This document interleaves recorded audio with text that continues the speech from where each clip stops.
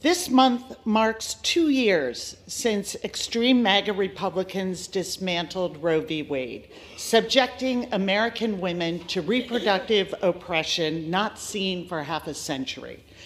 But for the other side of the aisle, it's still not enough. In Texas, they unleashed bounty hunters on pregnant women. In Ohio, they prosecuted a woman for having a miscarriage. In Alabama, they shut down fertility treatments. And today, in the United States Capitol, they've chosen their next target, our veterans.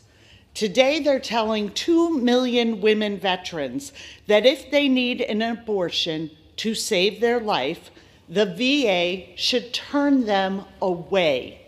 That MAGA ideology matters more than our veterans' health, their freedom, even their survival. There was a time in this chamber when we would unite behind our country's flag and the patriots who serve under it. But in this version of the Republican Party, extremism has displaced patriotism.